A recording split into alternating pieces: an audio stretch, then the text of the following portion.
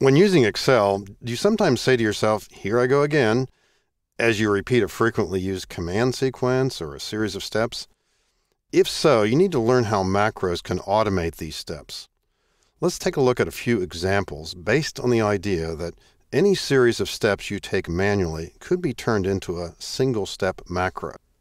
In this example, we're looking at a worksheet called Current Staff. Now, let's start with something just basic and small.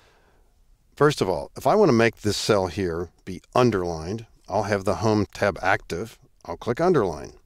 Not a big deal there. Maybe I'll do this in different cells. Now, if there were no underlining button, what would I do?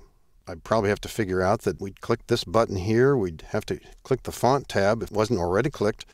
And then we'd find underline in this drop arrow and maybe choose a different type here, but let's say single underlining.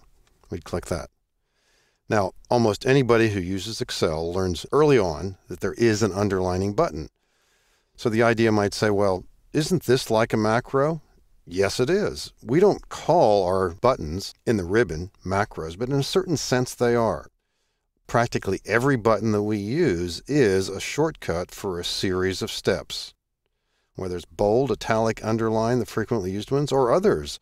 How about the idea that maybe in this organization here, when someone leaves the group, you don't immediately remove their name, but what you do instead is you highlight the data in question and you apply strike through.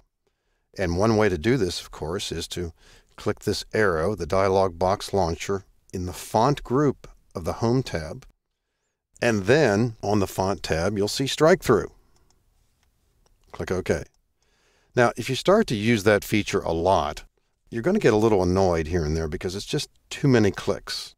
Then one day, some wise guy tells you, by the way, there's a keystroke shortcut for this. It's Control 5. Now, in a certain sense, that embodies the idea of a macro. And it even goes a step further because it's a toggle action. Control 5 will apply or take off strike through. So the concept of a macro in a certain sense is already embedded or embodied by the idea of the buttons that we've gotten familiar with over the years in using Excel. And so the general idea, at least as we get started here, is to be thinking of those things that we do frequently throughout the day. Now, we're not going to limit our idea of macros to just short 7-step, 5-step sequences that we want to automate. But the idea that the actions that we take frequently could be automated sends a spark into some of our minds that says we can be more efficient in Excel. So we've suggested some tasks that could save you time, increase accuracy, and maybe reduce the drudgery if you could turn them into macros. And looking ahead into something a bit bigger too, imagine if this list here is something that you update frequently and other people need copies of it.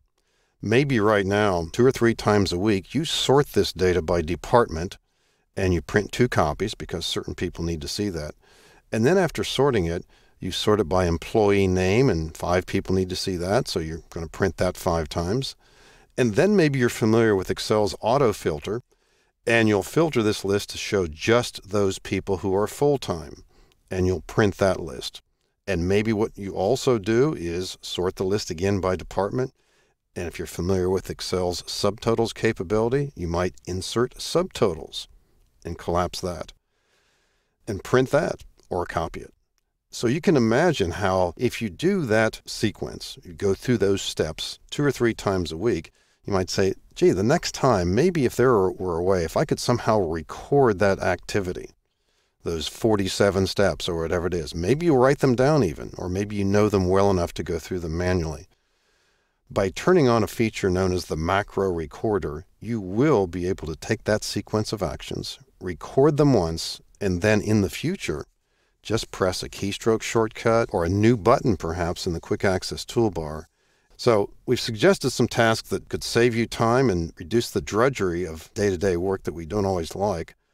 Using macros will increase accuracy as well, and it's going to make your use of Excel a lot more pleasant.